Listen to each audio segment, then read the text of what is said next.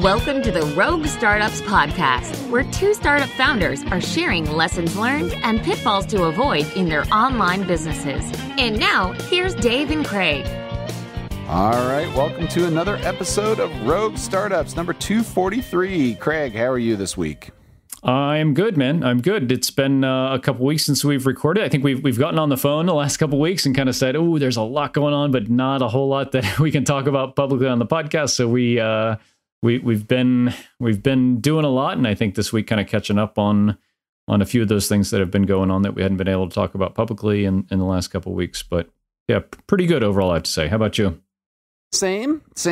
Yeah, there's been some frustrating developments with Recapture and my content marketing effort, but we can talk about that during the updates here. Otherwise, the spring is springing around here, and it's the funny thing about seasonal affective disorder is that you're never 100% sure that you actually have it. Things just feel a little off. But all of a sudden one day, and there was a great quote on Twitter that said, I walked outside today into the sunshine and it felt like I popped a Molly. And I realized that's exactly what it feels like. That is exactly what it feels like. I went out and we've had some, really warm weather. And I haven't, this year has been really good for seasonal affective disorder for me. I haven't needed my desk light. The exercise has been helping a lot. I take St. John's wort as well to sort of stave that off. All of that's been okay. Like it's made me get through it. I haven't felt like really low. But when I went outside, when it was super warm with that sunshine, it felt like I popped a Molly. That's hilarious. Yeah. Yeah, it's been, all things considered, it's been pretty good for me. Like for me, the fall is worse than the winter. And interestingly, haven't been able to enjoy any of the winter time stuff because all the skiing is closed here. And so everyone is cross-country skiing, which is something we did more than alpine skiing in the last couple of years. But everyone is doing cross-country skiing here. And so we haven't done it just because it's so fucking busy. So we've not done any kind of skiing sports this year at all, which is usually my escape. But I'll tell you, it's not something that I've been super affected by, I guess. I think I've just kind of retreated my expectations have withdrawn a fair amount and just said I'm alive, my family's healthy, we have enough money to live, everything else is gravy. And I think I've honestly kind of just settled as that is kind of my win. And yeah, I think lowering your expectations is not a terrible thing these days. So I know that's not super uplifting, but that's probably the reality for a lot of us right now. Oh, that's funny. It's weird to me that they've closed off skiing over there because, here in Colorado, and I would not say that we are not the Texas and Mississippi of the Mountain West here. We have been very cautious in terms of trying to balance, economic activity with health and safety. But the ski areas are all open and, they've all had reservations and, they require masks around the lift. And generally speaking, I'd say that's working. I don't feel I've gone out 3 times already and we've got 2 more on the docket this coming weekend. And I've not felt unsafe about doing it. In fact, if anything, the skiing has probably helped quite a bit because, not getting out during the winter and not having that, athletic outlet is definitely a bad thing. And, I really enjoy that. This year, it's been a true joy to do that with my kids. They're finally at a place where, they're all keeping up with me and I'm not having to wait or having to downgrade what I would ski on just so they can ski with me.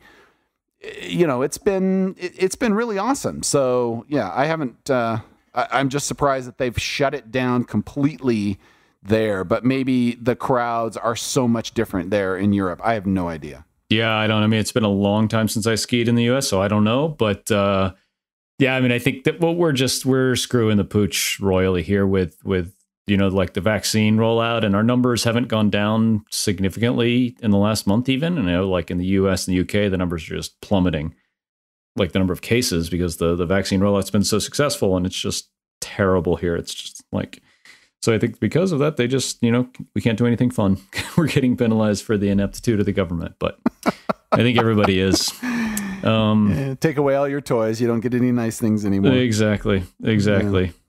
Yeah, man, I had a couple of updates too, kind of a couple around, like how we're working these days, just to kind of share, I think what is like an evolution, the first one of like how we're doing EOS, right? So like we've talked about EOS a few times in past episodes. And like, I think one of the things that we definitely said is it's like up for interpretation how you implement these things in small, remote, tech-focused companies, I think. So like if you're an in-office shipping kind of focused store, store or business or something like that, like I imagine the kind of example businesses from the Traction book, then like I think it all works perfectly for us. I think some of the things like metrics on employees or like groups don't work exactly right. And for us, kind of because of that, like we found the level 10 meeting didn't really translate great.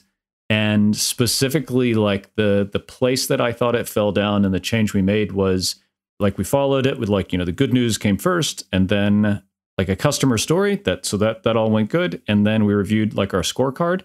That was like, okay, but it only tells really like the marketing side of the business, like marketing and revenue, not like support and product and development and things like that.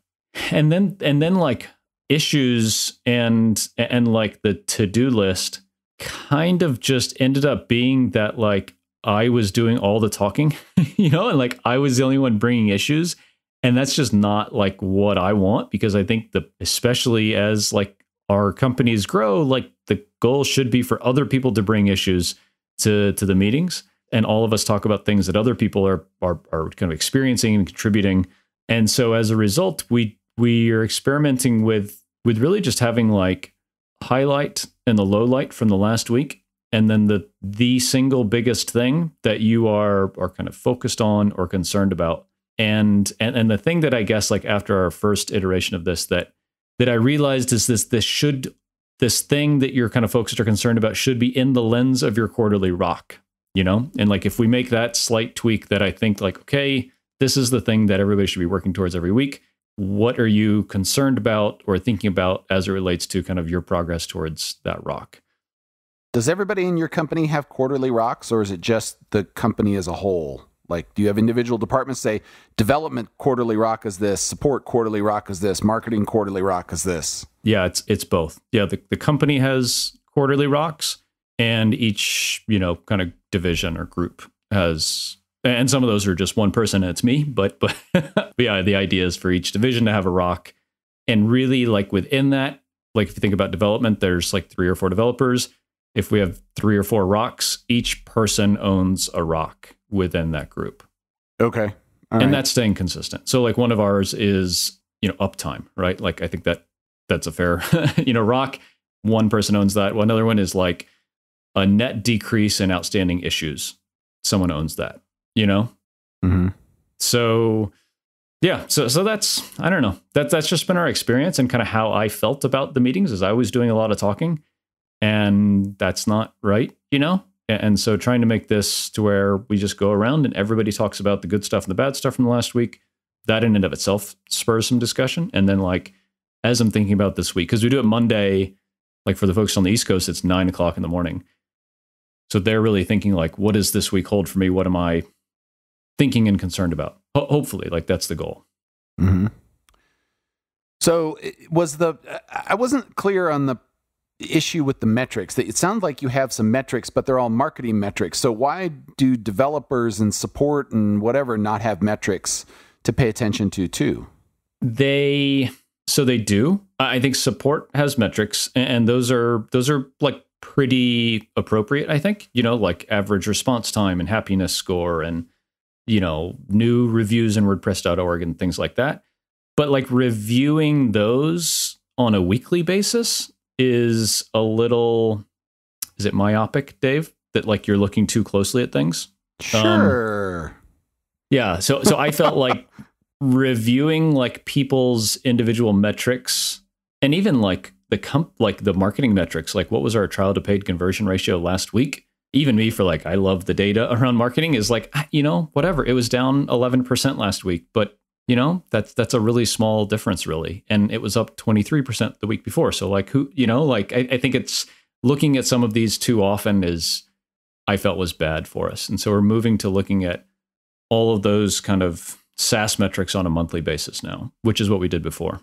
Yeah, I was going to suggest that maybe there's too much variation on the week time frame. So you go, but you don't want it to go too long, because like if something's really going to shit, then you've got an entire month to execute on before you see whether you've made an improvement or not. So yep.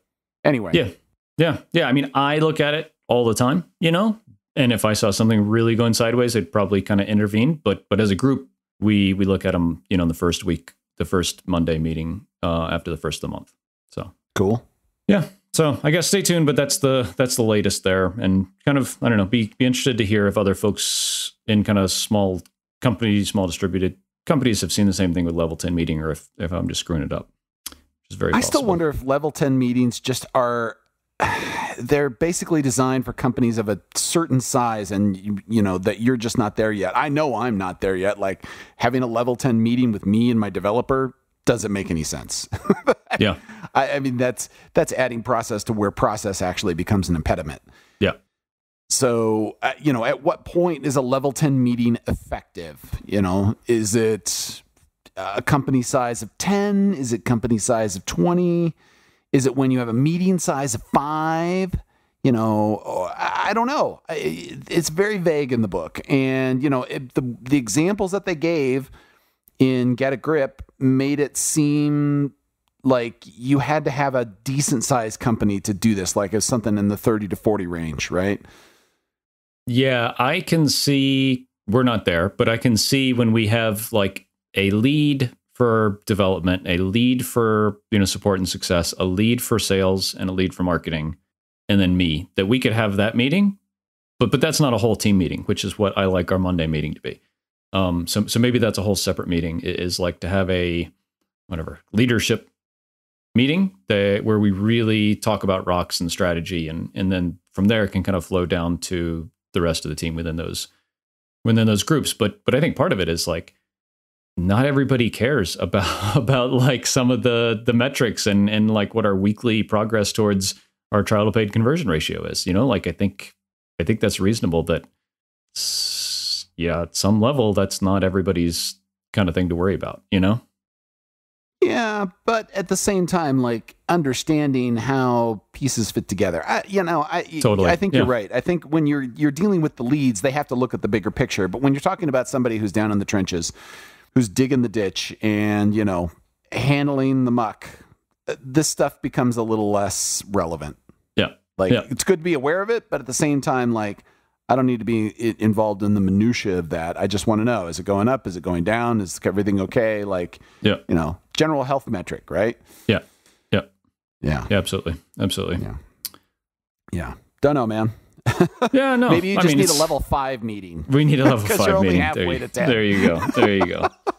But it's been, I think it's nice that we're able to pivot, how those meetings go, and, so everybody's happier and contributes more and feels better about their time spent in those meetings. So yeah, it's on a good path so far, I think. Good. Yeah. Did you want to kind of dig into what's going on in the content world? Sure. So wouldn't be a stretch to say that I've been struggling a little bit over the last couple of months with my my content guy. So at first I thought things were going fairly well, and then I got my initial blog post series written and out, and it was to my liking eventually, but it took us a long time to get there. And I thought maybe that was just initial content.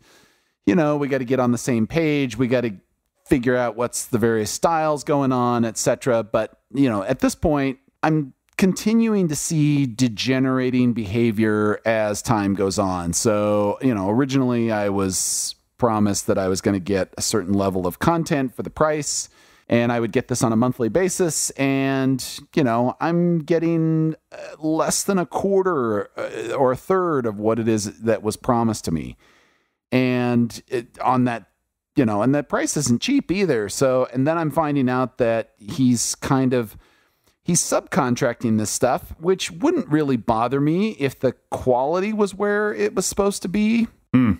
And unfortunately, it's not. So I'm having to send it back, which is taking more time, which means we're getting less delivery, which means it's not really working. So I feel like I've now burned a fair amount of time, and I'm going to have to revamp my strategy and probably get somebody who is different to do this, because where I'm at right now, it's not working.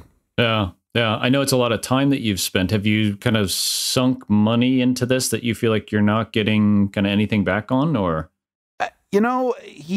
He hasn't charged me for every month that we've been working, and that in and of itself probably ought to be a little bit of a red flag on its own here, because I would expect that somebody wants to deliver and wants to get paid, right? I'm a freelancer. You give me a list of things that you need to get done. I'm going to plow through those so I can bill you for them. That's my motivation here. Yep. And he's not doing that. Like, okay, but why, And, at first it was, I had some other things, some things came up. I had some hiring problems. There's always some excuse in there somewhere. Stuff.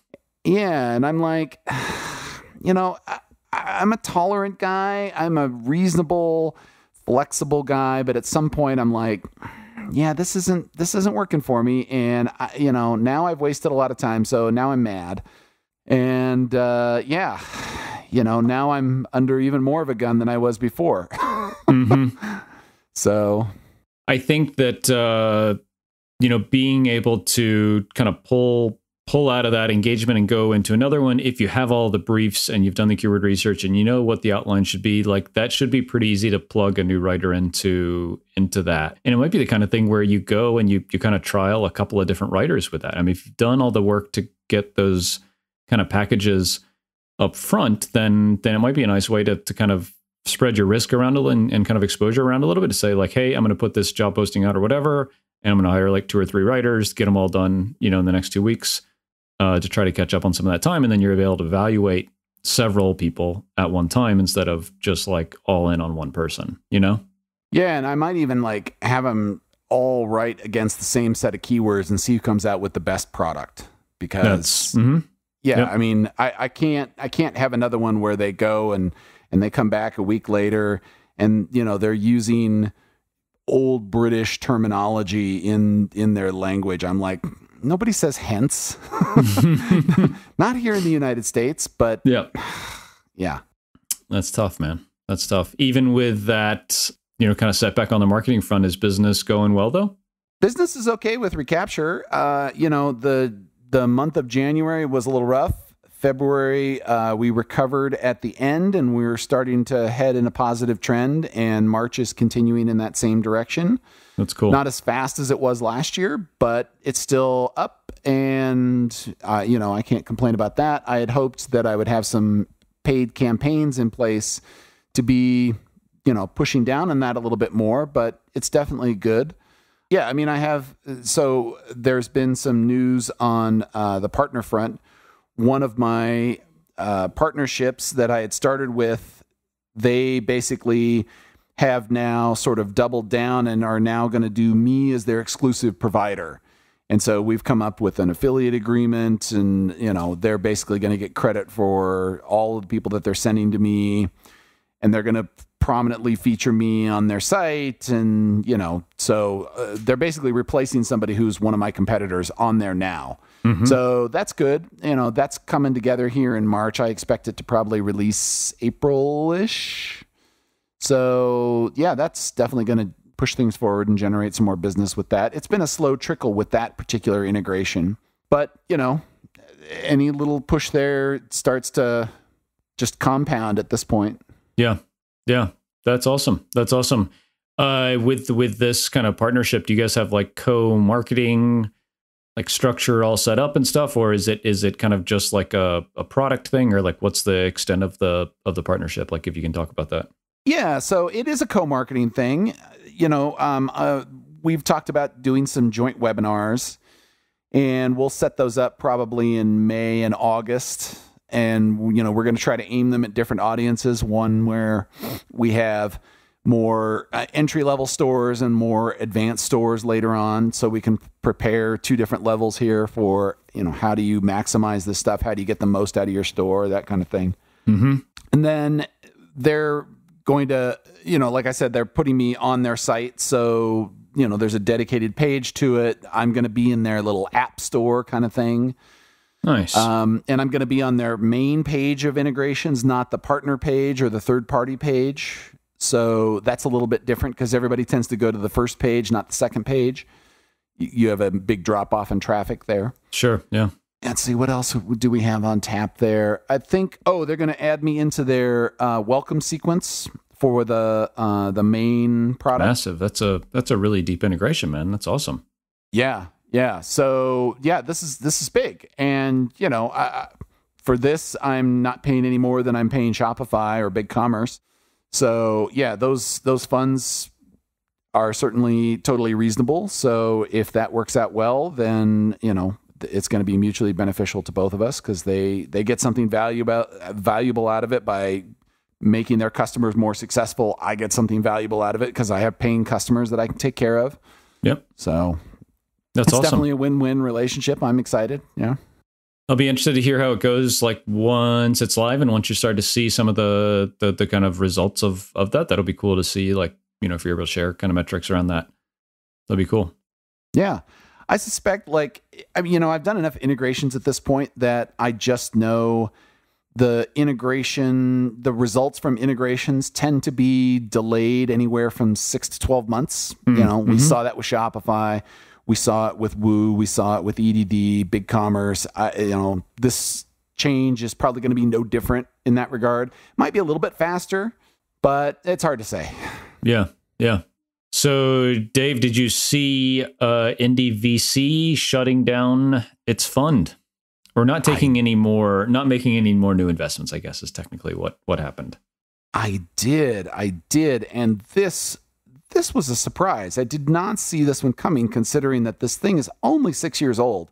Because they started in 2015, and I went back and sort of read their statistics and who originally funded them, because they're O'Reilly, SoftBank, something, and yeah, it's definitely seems we'll call it premature. I would have expected a little bit longer time, but it seems like the investors lost patience, and that's a bummer.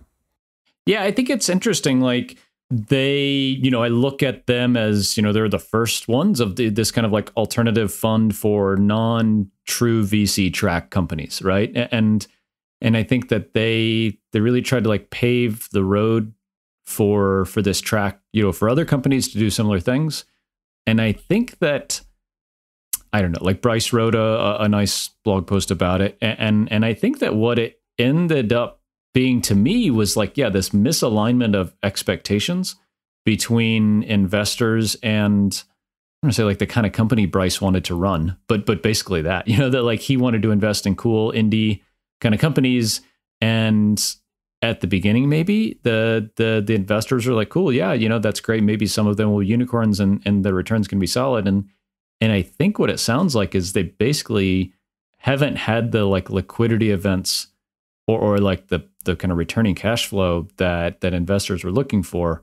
Yeah, to where they probably can't raise more money and the existing investors, want it out. I don't know if they can request their money back or if they just like aren't going to raise any more money. So they're kind of putting it in maintenance mode. I don't know which of those options it is at this point.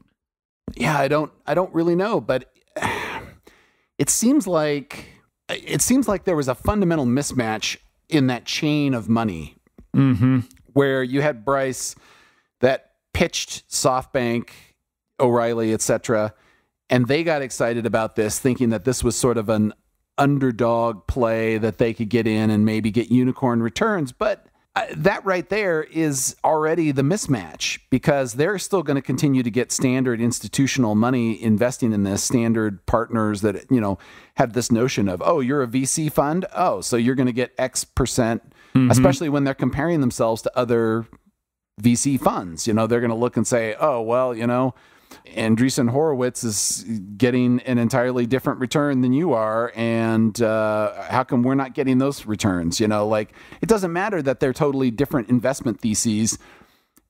There's just that natural comparison that's going on that those investors are probably looking at going, why am I not getting that? Mm-hmm. Mm-hmm. And, it was cool that SoftBank and Bryce were able to sort of work that out, but the expectation should have been managed from the fund on down to the investors to say, this is what it is. And if you don't want to be in this, this is a long-term play. Yeah. This is not going to be like a short-term pop and we're going to get an Airbnb every other year and it's going to see that kind of return. No, not at all. Which, I have no idea how to manage those sorts of things there, but it would be a big concern for something like Tiny Seed or Earnest Capital, because are they going to run into the same problems? Because at some point, you're going to be going out and trying to raise this money and get these bigger funds. The bigger the fund, the bigger the source, and eventually somebody's going to be thinking that they're investing in a kind of VC-like fund, and you might pitch it as, well, we're like this, but we're not like a real VC fund, but now the person investing is only hearing the word VC. Yeah. And therefore they expect VC. Is this a ticking time bomb for Tiny Seed? I don't think it was. Like, for the early part and the early investors, the people that I know have invested in Tiny Seed and the conversations that are being had about Tiny Seed don't seem to reflect that. But at what point will that happen? Yeah. Yeah. I think there's two pretty big differences between, and of course I don't know everything, but kind of seeing what I see, there's two pretty big differences between Tiny Seed and Earnest Capital / Indie.vc, because folks, please correct me if I'm wrong, but I think they basically have the same terms. I think Earnest kind of just adopted much of the terms of Indie.vc, where companies can pay back the vast majority of the equity stake that the Indie.vc or Earnest took in the company, up to like a 3 or 4 times return on equity to pay down, or 3 to 4 times return on the investment made to pay down to like 1% or some very small percentage of equity that's retained by the investment firm. That and so I think that's one big difference. With Tiny Seed, you cannot do that. This is your money. Here's your money. We always have this kind of stake in your company. I'm sure there's a way that I could buy Tiny Seed out of their investment, but that would be like a big amount of money, I would think. Right. There would have to be a valuation, and then a number would have to be decided upon, and you would have to pay that somehow, et cetera. Yeah. Yeah. Yeah. But it's not like expected, right? And I think that's the thing, is the expectation of the types of companies that want to come into, and again, this is my kind of conjecture, the types of companies that want to come into an Indie.vc or an Earnest potentially are more like people that want to take like what is ultimately like a really big loan. To say like, I think the companies and the founders' expectations on kind of growth and the ultimate outcome of their business might be different than someone like that goes into Tiny Seed, where we're going to take this money, we're going to give up this equity so that we can grow as big as possible, as fast as possible. Whereas my mindset, if I was able to pay back the investment and reduce the amount of equity I had to give up, I would want to do that, as kind of quickly as possible, so that I end up with a big chunk of the pie in the end. Whereas, with Tiny Seed, that's just not an option. So I don't even think about that and like slowing down my cash burn and things like that, so we can continue to grow as much as possible. So I don't know if like the terms dictate the type of company that comes in, or the mindset of the founding team as how they're looking at growth. And then, I think it leads to that outcome in the end that maybe is not happening as much with Indie.vc, Yeah, that's an excellent point. And I forgot that Earnest basically was mirroring their terms off of Indie.vc, and that they could buy you out, or you could buy yourself out of that loan. So that would very much change the returns as an investor, because, I'm sure that there's some interest rate payback, but those are not going to be like 30, 40, 50, 100% gains on your invested capital. Yeah. It's so it's 4 times, gains. Over 5 years or 8 years or whatever. And then that's it, basically. And then you have 1% that they retain, Right. So, maybe and obviously Bryce is not sharing these numbers on which ones, there's so many variables, right? It could be that they invested in a bunch of companies that are still trucking along, but none of them had, really big exit events or equity events, right? Yep. Or it could be that those that did have those events bought themselves back along the way. And so Indie didn't get a lot of profit out of that. Yep. So, or it could be that, that they just have a bunch of struggling companies. I don't even know all the ones that are, that Indie.vc is invested in. So, there's definitely a lot of questions there. And Tiny Seed is obviously doing this very differently in that regard, probably, so that they can make those bets. And if something goes big and pays off, then they get a big payday out of that.